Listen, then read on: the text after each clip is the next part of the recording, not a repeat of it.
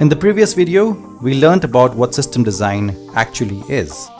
So in this video, let's learn about why system design is so important. When you start off with your engineering career, you only get responsibility of a few functions, of writing a few lines of code or a few files of code, or maybe even writing a complete microservice for a big, complex software project.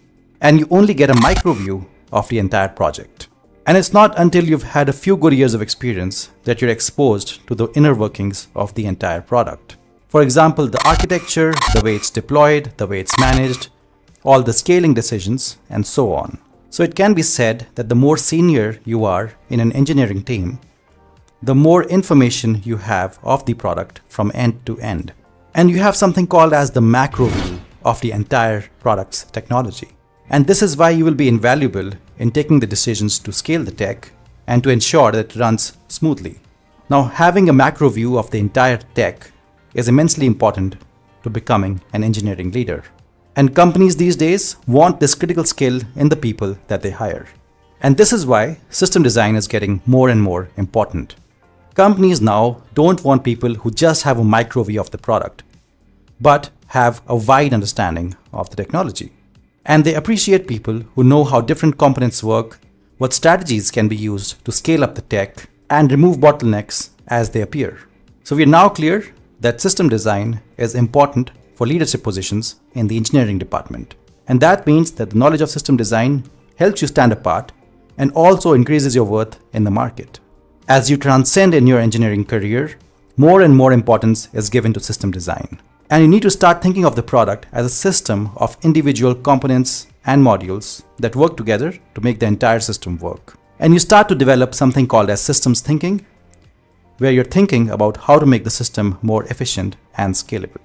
So in the early days of your career, the interviews you would have would comprise of coding rounds, data structures, and algorithms. And they're testing you for your problem-solving abilities. But as you go up the ladder, and let's say you have 7 years, 9 years, or 11 years of experience, it's understood that you can code and you can solve problems, and that's how you've been around for so long.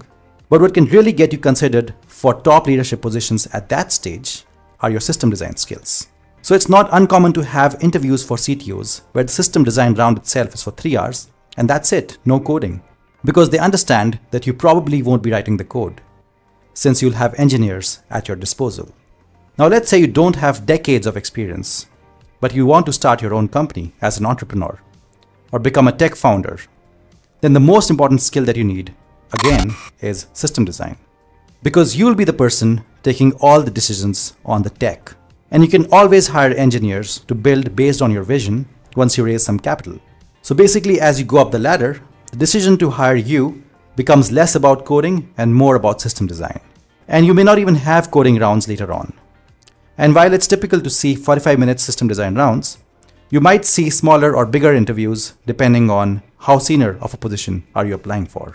If you're applying for an entry-level position, your system design round might be 15 or 20 minutes. That's because it's understood that you don't have the skill set to design intricate and complex systems yet. But if you've been around for 25 years, then all that they're going to ask you is system design. All right, so we agree now that for senior engineering positions and for becoming a tech founder, system design skills are seriously important. But then maybe you're an entry-level engineer and you have no plans of starting a company. And you're confused as to why system design is important for you.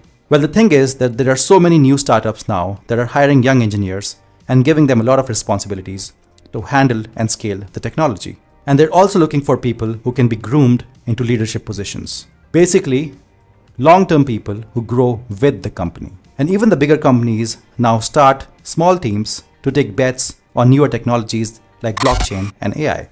And these teams are built of young engineers. And this is a reason why you might be seeing more importance of system design recently.